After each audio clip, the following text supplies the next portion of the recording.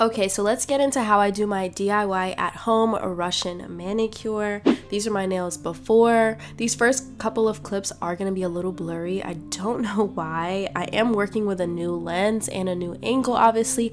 Let me know down below if you like it. I honestly prefer it this way, but we're starting out by pushing my cuticles back, and then I'm going to take my e-drill on the lowest setting and my sanding band, and I'm going to very lightly just buff the top layer of my nail. This is crucial to having all of the products that we're going to use next stick, obviously. And then I'm going to go in with this other e-drill nail bit. This one is like in the shape of a teardrop. This one is perfect for your cuticle area. So I'm basically going to use this to remove any excess cuticle before I go in and I soak everything off. Yeah, like I said, these clips are a little blurry, but I'm basically just focusing that nail bit in my cuticle area to separate the cuticle from my nail bed so that I can get a really clean manicure. This is really important because if you've seen any clips of Russian manicures online, whether it's like on YouTube or TikTok, you have a super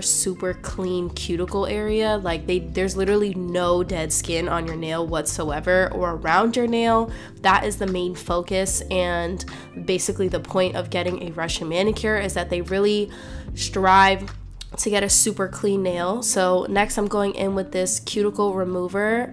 Everything that I'm using I got off of Amazon, this included, so it will be linked down below. This stuff works like magic. So like I said, I lifted all of the dead skin off of my nail first before going in with this. You let this sit on your nail for like 2 to 4 minutes. Honestly, like, yeah, 2 to 4 minutes, and then I soak in warm water for another couple of minutes, and I literally go in with my cuticle cutters and it takes off everything. It's like my skin is super soft and it literally just removes all of the dead skin so well and so easily. It doesn't hurt at all. You just want to be careful not to obviously cut yourself because, you know, cuticle cutters are typically like really sharp. So I'm just taking my time to really like make sure that I'm removing everything. You want to hit the sides of your nails as well. Make sure you're like getting into those nooks and crannies and crevices. And I clip away the top part of my cuticle, like just that excess skin that grows onto your nail when your nail starts to grow out. But the cuticle remover, like that little serum, whatever you want to call it, it really works. Like that stuff is magic. When I tell you, like once I started implementing that into my nail routine, I seriously feel like it changed the game. It made my nails look so good. Like it just gives it a very salon style finish, and you guys will see at the end. But now I'm going in with dehydrator and primer. Dehydrator first, and then I'm going in with nail primer. The primer is for the gel products I'm about to use next, and then I'm going in with the gelish foundation or base coat, whatever you want to call it, and I'm doing a single layer of this on all of my nails. You guys have seen me do this so many times before. I absolutely swear by the gelish kit. I've had this same gelish kit for like 2 years now. I think I'm about to buy a new one just because it's getting to the point where like I have to shake the bottle to get the product out, but I still have more product in there. But I think just to make my life easier, I'm just gonna buy a new one, but I've legit had this one for 2 years. So yeah, I'm applying a single layer to all of my nails, and then I'm going to cure under my UV lamp for 60 seconds, which you guys will see me do next.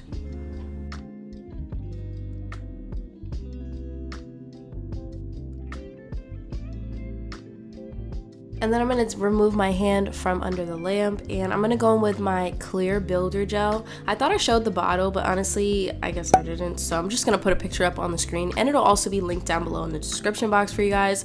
But I'm going in with a single bead, like a medium-sized bead of my clear builder gel, and I always start at the cuticle of my nail, and I work my way to the tip of my nail, and I'm going in circular motions to kind of just move the product around. It is a little bit more liquidy, and the viscosity of it is a bit runnier, so you want to make sure that you cure it like almost instantly if you like the way that it looks, because it will start to move around on your nails. So that's why you saw me go ahead and just flash cure that for 30 seconds, and then I moved on to the next nail. And I just do the same thing. Some of my nails I went and I did like a second layer because I didn't pick up enough builder gel the first time. But if you grab enough the first time, you don't have to do 2 layers of the builder gel. You can just do 1 and it'll be a good thickness. So it's really up to how you apply it. But don't be afraid to go back in and do like a second layer if you feel like it's not thick enough, because you want it to be thick enough to where when your nails start to grow out, your nail is protected underneath, but it can still grow out obviously, but like it's not going to be too thin, you know? That's how I've been able to like grow my nails out on my natural nail journey. As you guys can see, like I don't use tips anymore. I don't use fake nails. Like I don't use soft gel nails, like nothing. I'm really trying to focus on having naturally healthy nails. I don't even want to like buff them down too much before I do apply product, which is why I did like a very quick and like thin buff on my natural nail before I went in with a, you know, product and stuff like that. So yeah, I'm on a natural nail journey, but I basically did all of my nails, cured it for about 60 seconds for all fingers essentially, because you know I went in multiple times. And now I'm just wiping off the sticky layer with some alcohol on a little cotton pad, and we're gonna go in with some shaping. I absolutely love this part of doing my nails because I feel like this is when they start to look good. Like everything before this, I'm like, okay, trust the process, trust the process, trust the process. Like they look a little crazy. But when I go back in and I shape and I do a little bit more cuticle cleanup, this is when they start to look good. Like if I really wanted to be lazy and just leave them like this and just do top coat, I could, because it's just clear. But obviously I want to go in with a color. Sometimes I go in with designs and stuff like that. So yeah, but this is my favorite part, is shaping my nails. I make sure to use a very straight nail file, and I make sure to hit all sides. So I'm doing the sides and then I do the top of the nail. And when I'm filing like the tip of my nail, I make sure to keep the nail file like at an angle to where it's like facing towards me, if that makes sense, so that I get a really straight edge. And I feel like if you've filed your nails before, or if you've been in a nail salon and you pay attention, like you know what I'm talking about. I don't really know how to describe it, that's why I was trying to show you guys. But like you want to keep the nail file like at an angle when you're doing it, so that you get like a really straight edge, because it can come out rounded even with you using a straight nail file, if that makes sense. It's the way that you hold it on your nail. So yeah, going in with a little bit more of a cuticle cleanup, just because I'm being a perfectionist at this point and I want it to give Russian manicure at home. Like I literally wanted to give Russian manicure. Like the girlies was all over the internet a couple of weeks ago talking about Russian manicures, and I was like, yeah, I've literally been watching these kinds of videos for months now. Like I'm low-key obsessed with them. It's all that pops up on my For You page and stuff. So I was like, let me give the girls a tutorial on how to do that at home, you know? This gel color that I'm using is a dupe for the OPI bubble bath that you like. If you know, you know, that's the gel polish color, and this is a $7 dupe from Amazon, and it literally looks exactly the same. It is the perfect shade of pink. You can layer it. This is just the first layer, and it looks so good. Like I love this shade of pink. Like it's slightly translucent, it's not too opaque. It's like a baby pink color, but it's not like too pink. Like I don't know exactly how to describe. It's literally a dupe for Bubble Bath by OPI. So if that's one of your favorite gel colors, then and you do your own nails, then you absolutely need this one. And it's literally like $7.99. Like there's no honestly, there should be no question. Like you should honestly already own it. If you haven't checked out already while I'm literally doing this voiceover, then like what are you doing, you know? So I cured that for 60 seconds. That's what the first layer looks like.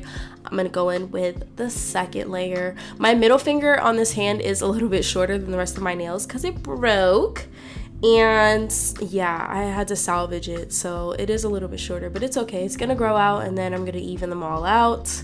but my nails look so good. Oh my gosh, the second layer was like perfection. Like this was just so satisfying. I was like taking my time. Like I didn't even speed this part up. Like I literally was taking my time. I was making sure not to get any gel on my skin, on my cuticles. Like I literally wanted it to look so clean and perfected, and it does. I ate that. Okay, another 60 seconds under the lamp, and now I'm going in with the top coat from the Gelish kit. Favorite top coat ever. It just sparkles and shines so nice. And I only do a single layer of this because that's all that you need. Make sure you cap your edges.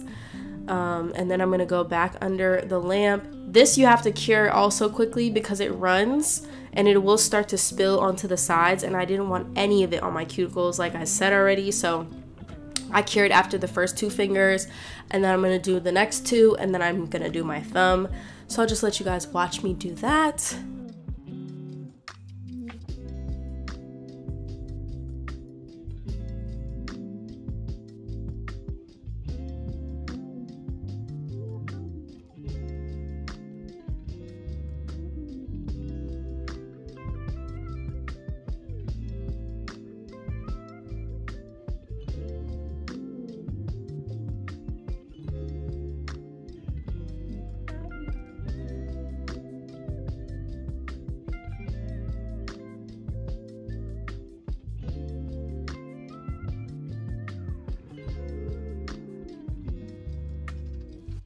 They literally came out perfect. I'm so pleased with my nails. Every time I do my nails like this, I get so many compliments on them. Definitely gonna make sure to hit them with cuticle oil. Like it just brings them to life. Look at my super clean, buffed, fresh, like perfected cuticles. They just look so good. I really ate that. Like it's really giving at-home Russian manicure. Like you're not telling me otherwise. I'm sorry. Like they literally look perfect. Yeah, so if you guys enjoyed this tutorial, then make sure you leave a comment down below. Go ahead and let me know what other kinds of nail videos you want to see from me. I love you guys so much. Don't forget to click that subscribe button and join the tribe. We are so close to 150K. I love you guys. Don't forget, you are smart, you are beautiful, and people love you. I love you, and I can't wait to see you at my next upload. Bye.